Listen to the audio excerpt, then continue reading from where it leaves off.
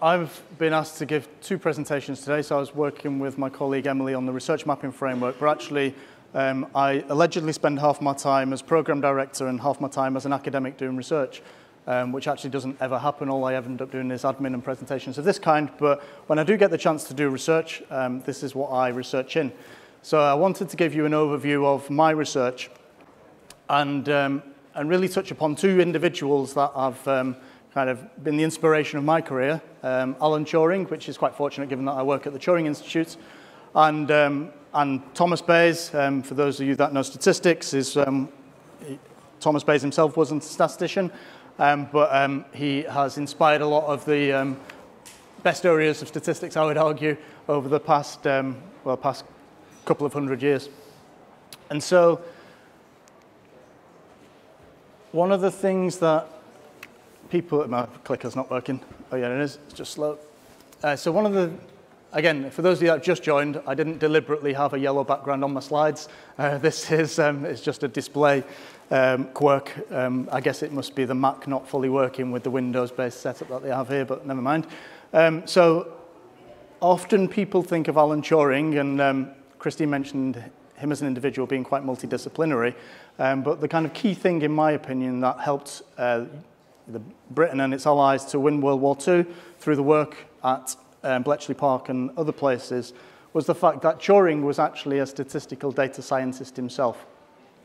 Turing in Bletchley Park actually constructed a multidisciplinary team, so he brought in cryptographers, he brought in language experts, he brought in what was the equivalent of computer scientists, and crucially, he actually appreciated the value of statistics and brought in Jack Good as his key statistician.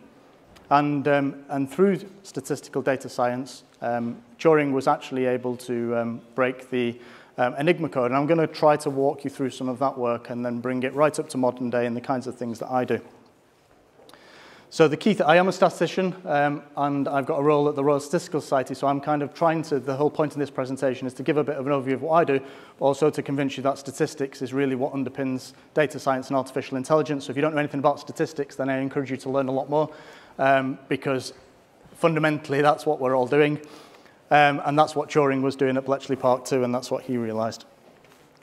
Moreover, it's not just any old statistics, it's a particular type of statistics that is crucial to solving real-world problems.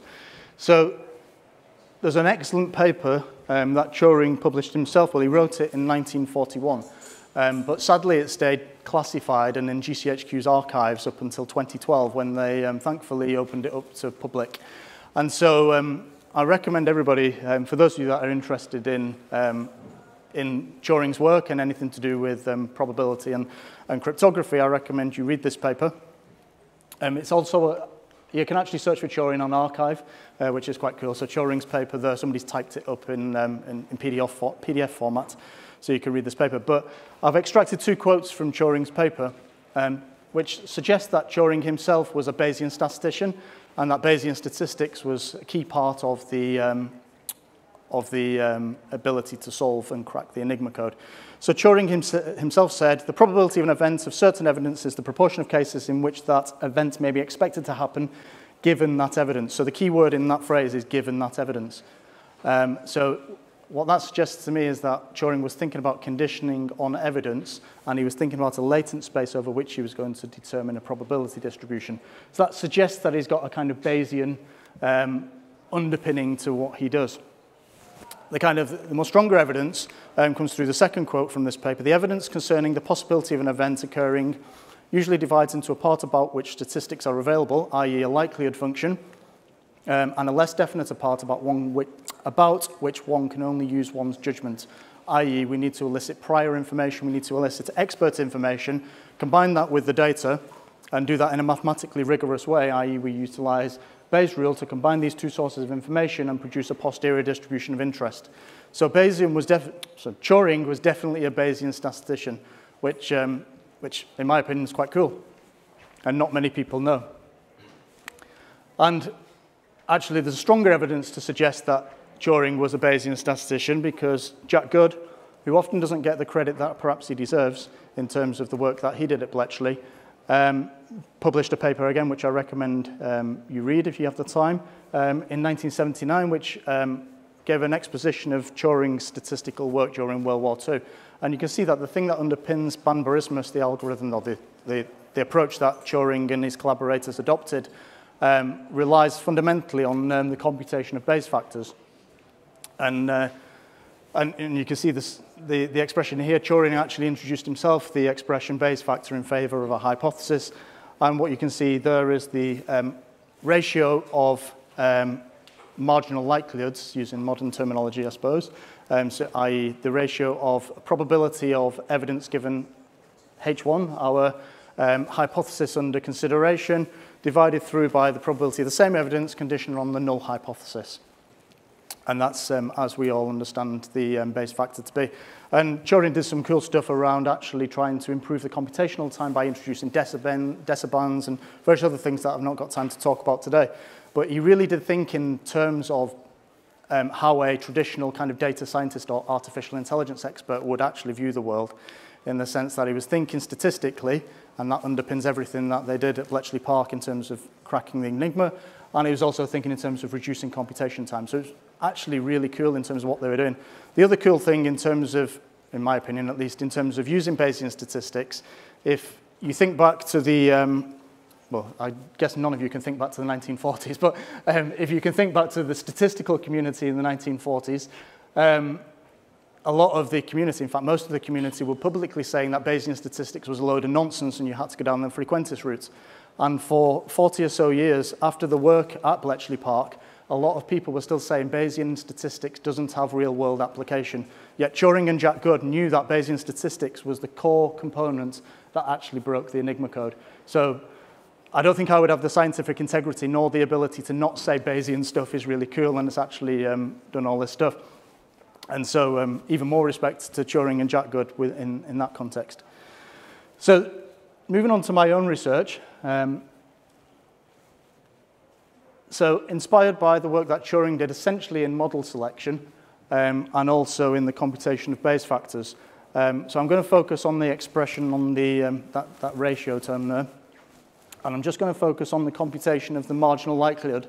So that is computing the evidence. I'm going to change the notation slightly because I don't like Turing's notation. Forgive me for saying that. And I'm going to kind of introduce more conventional notation. So the traditional way in which we compute the marginal likelihood, for those of you that know Bayesian statistics, or statistics in any sense, is to introduce a latent variable or introduce some missing data and integrate over that missing data such that we can compute the expression of interest. So this expression, what I've done here is to drop the conditioning on the hypothesis or the null hypothesis because it's the same computation that we need to perform irrespective of, well, conditional on whichever model we're conditioning on.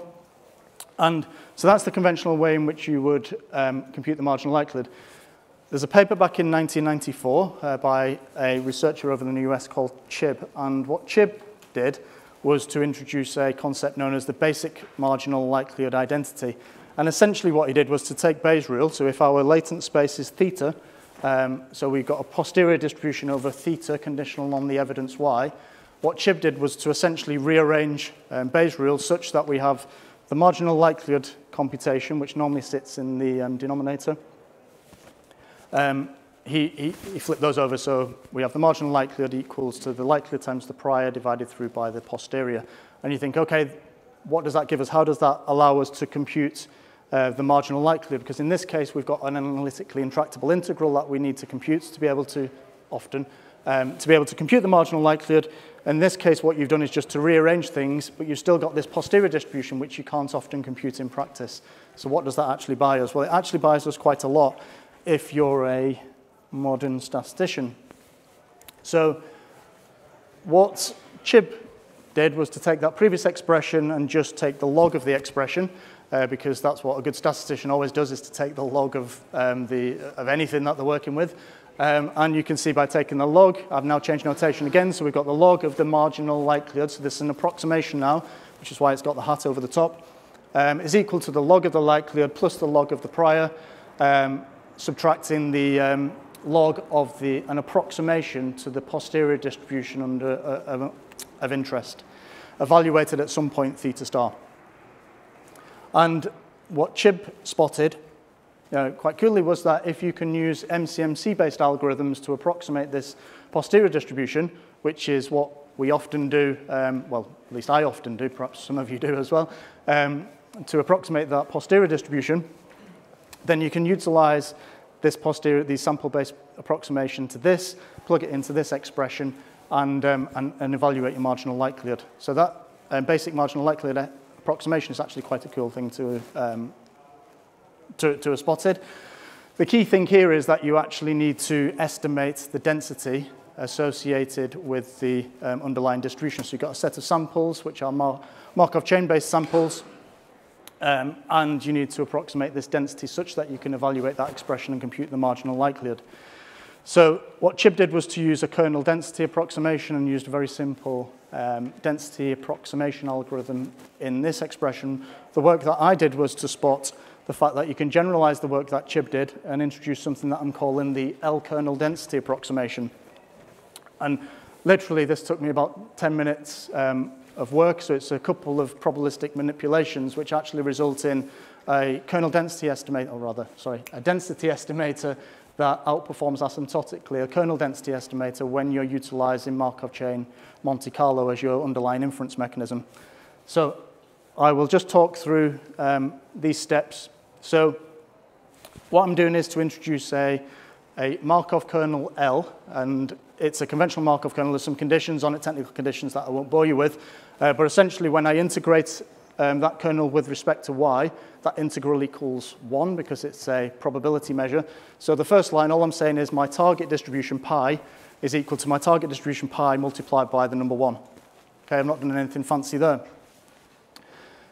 Often what we do when we look at the target density, we've got a part that we can evaluate and a part that we can't evaluate, i.e. we have an unknown normalizing constant.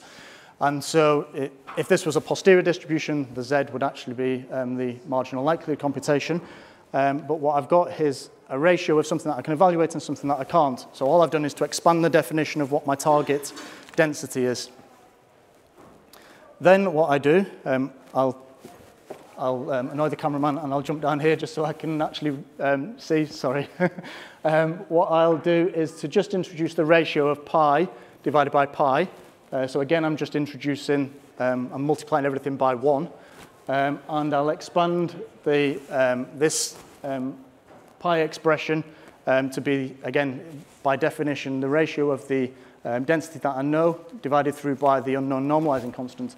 And the critical thing, so you think, okay, this is all very well and good. What's that giving us? All I've done is to introduce more terms and multiply lots of 1s here, there, and everywhere.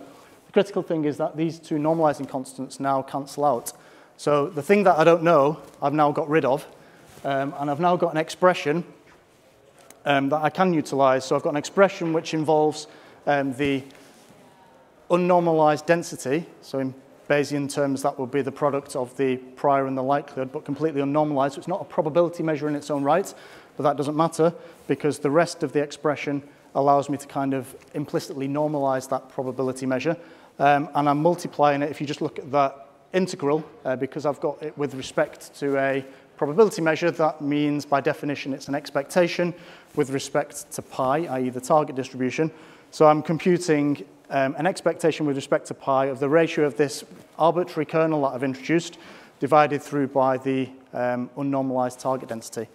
So I've been able to go from my target distribution that I don't know how to evaluate the normalizing constant to an expression which involves an expectation with respect to pi and a bunch of things that I can actually compute analytically.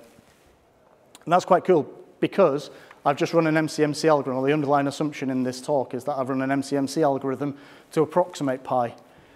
And what this L kernel does is actually, if you think of how a kernel density estimator works, you essentially kind of put a Gaussian kernel over each of the sample points, very crudely at least. What this L kernel is doing is effectively acting as a kernel in the context of what one would use in a kernel density estimator, and that allows us essentially to have a density approximation to the underlying target probability distribution pi. And that's quite useful because then when I plug that back, if you remember back to where I started, I'm looking at marginal likelihood computation.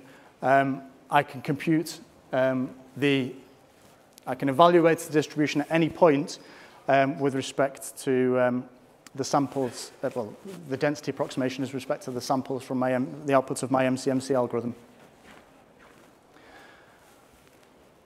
There's a bunch of kind of theoretical results around this work that I don't want to go into today, but essentially, because this is an MCMC-based algorithm, and I'm exploiting the fact that there's Markov dynamics in the underlying process that I'm using to simulate the samples and approximate pi, you can actually show asymptotically that this estimator is more efficient than a traditional kernel density estimator. So what I've got is a better approximation to the posterior density in a Bayesian case than I would if I used a standard kernel density approximation approach.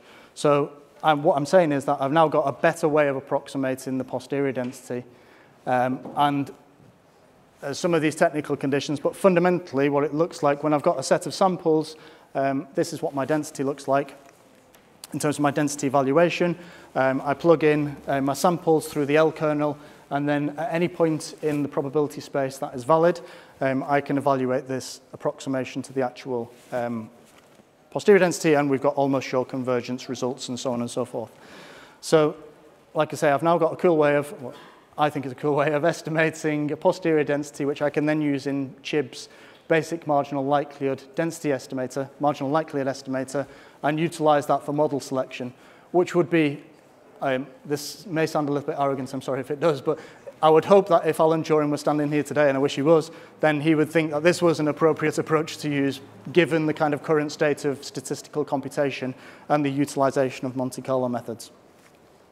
So just to give you an example that nobody really cares about, there is a data set that statisticians always analyze, which is known as the galaxy data set, and it's to do with velocities of galaxies actually, I've never really analyzed what the data means. I've just looked at the numbers, so I couldn't tell you what actually the data means. But essentially, this is a histogram of the sample points.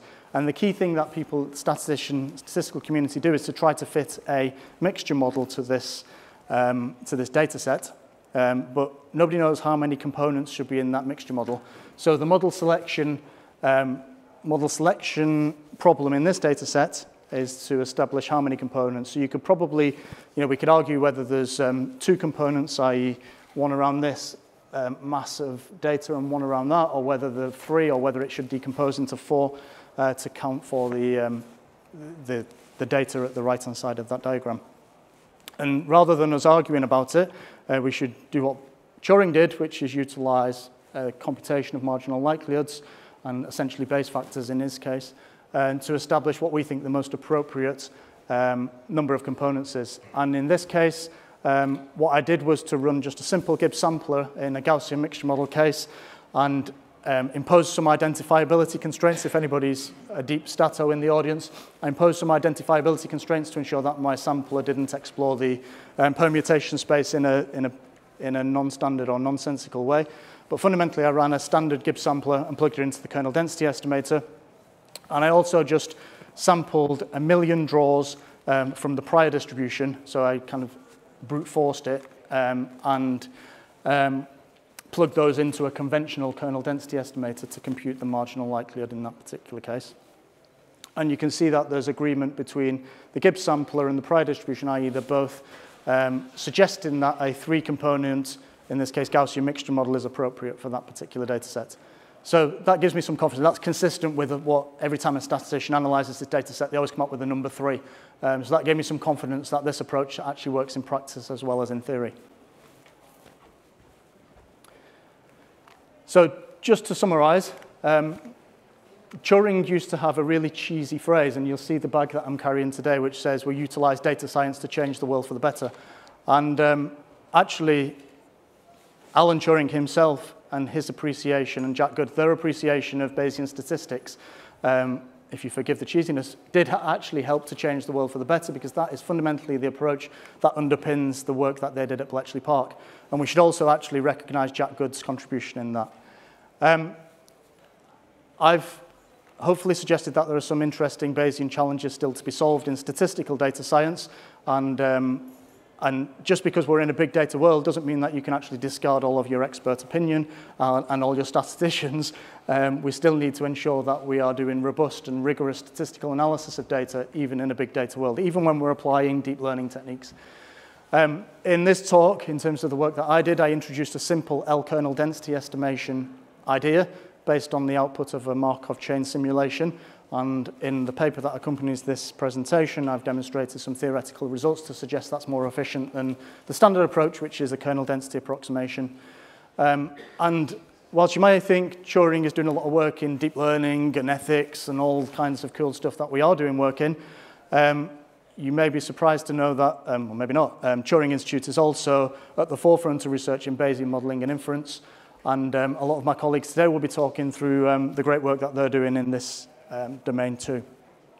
So with that, I'd like to thank you for attention. If anybody's got any follow-ups, that I'll be around for 20 minutes or so, but if anybody's got follow-ups that they'll wish to kind of talk to me over email, that's my email address. Please feel free to email me. I'll get back to you as quickly as possible, but thank you.